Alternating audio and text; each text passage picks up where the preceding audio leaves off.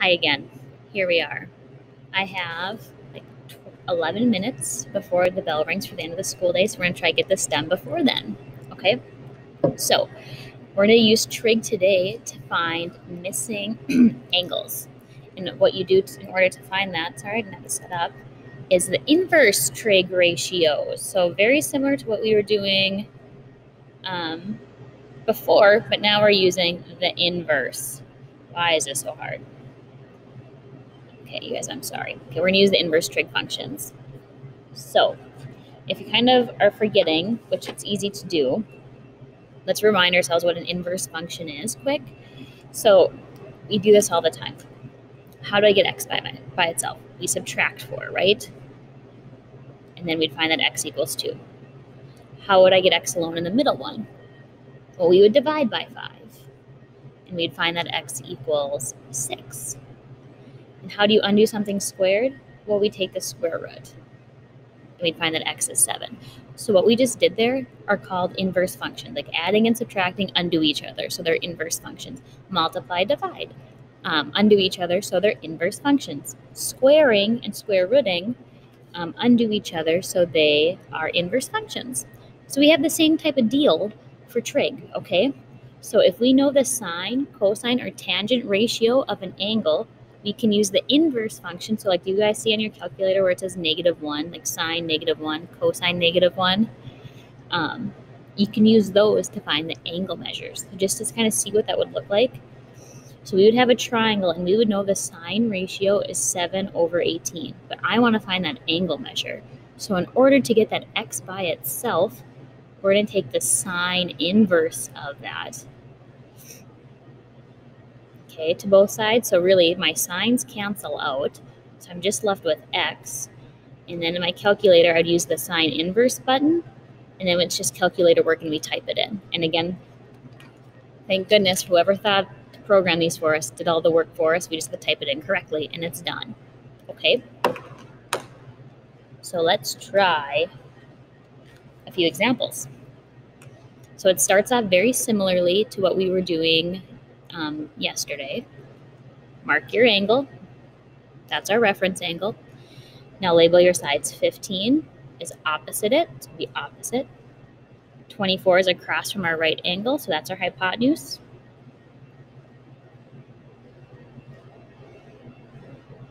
What trig function uses opposite hypotenuse? That is our sine, right? OH, so you're going to have sine. And normally we'd put our angle there, but we don't know our angle, so we're calling it x. Is equal to, now write your ratio. Opposite over hypotenuse, so 15/24. And now, again, as always, we're trying to get this x by itself. So in order to do that, we take the sine inverse. Sine inverse. And really, you don't have to write that step if you know what you're doing. You can just write x equals sine inverse of 15/24. And then from here, take out your little handy-dandy calculator. Okay, so this one's a little different. Can we see it? Why isn't it not on? Okay, there we go. Okay, so you're going to hit second. And now since we're using the sine inverse, you guys see how it says sine -1 over sine? So hit that. And now we'll have the -1 on your calculator. And then your ratio, 15 divided by 24, and your parentheses. Hit enter. And we just found that angle to be 38 point, what are we rounding to? Does it say? Nope, we'll go to one decimal place, 38.7 degrees. And that's it today, folks. That's what we're doing. Okay, let's try to do it on our phones quick for those that use your phones. So turn it to its side. Can we still see this? Okay, so we're on our side. So you also have to hit the second button. So now do you see where it says sine, cosine, and tangent? When I hit second, we get our handy-dandy inverses. Okay, so you're going to hit 15 divided by 24, enter, because that's what the ratio is. Now hit sine inverse, and there it is, folks. You got our angle, which is what we wanted. So one more time on here, so clear it out.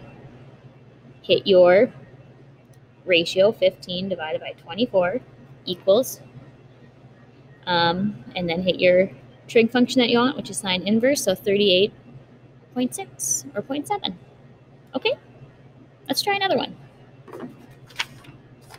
So again, we start off by labeling our angle.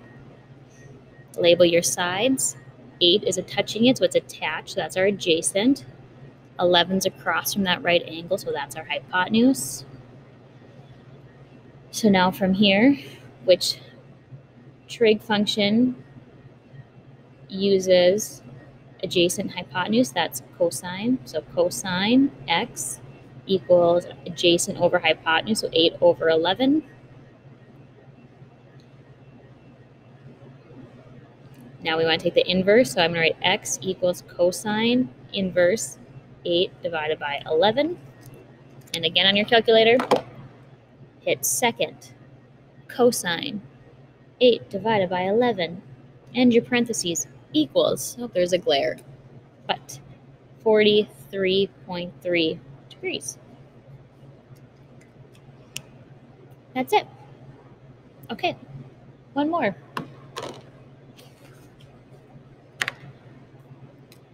Again, step 1, label your angle, mark your sides. 20 is across, it's opposite. 37 is touching our angle, and it's our adjacent.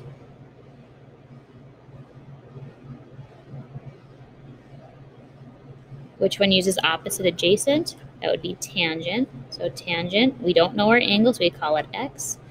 Opposite over adjacent, so 20 over 37. And remember, to find your angle, you use the inverse. So x equals tangent inverse of 20 over 37. Again, it's calculator work, kids. It's fun. It's a good time. It is a good time. Second, tangent, so I get that -1. 20 divided by 37. So x equals 28.4 degrees. Woohoo! Okay. Then our last one here says solve the right triangle. So when you solve a right triangle, it just means to find the missing angles and the missing side lengths. So on this one, we're missing this angle, and that side. Should we start with our side? You could use trig or Pythagorean theorem. I'll just use Pythagorean theorem since we're just missing one side. So we'll just call it C. So we're going to have 5 squared plus 9 squared equals C squared. 25 plus 81 equals C squared. 25 and 81 is 106. How do you undo something squared? We take the square root. C equals 10.3. So that's done. That's nice. And now you get a pick. I'll just pick Y. And we'll label our sides so we can find it. 5 would be opposite. 9 would be adjacent.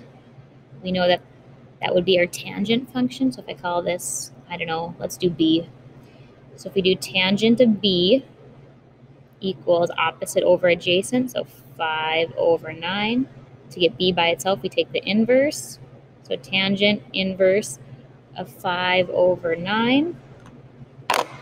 Calculator work. Second, tangent, 5 divided by 9 is 29. Let's go to 29. So angle Y is 29. Now don't make more work for yourself, kids. What's an easy way to find that missing angle X up there? We have a triangle and we know that they add to 180. So 180 minus 90 minus 29 gives us 61. So there we go. We found our 2 missing angles and our missing side. Thanks for watching. I have a minute to spare before the bell rings and kids come rushing the comments. So thank you, and I will see you when I see you. Goodbye.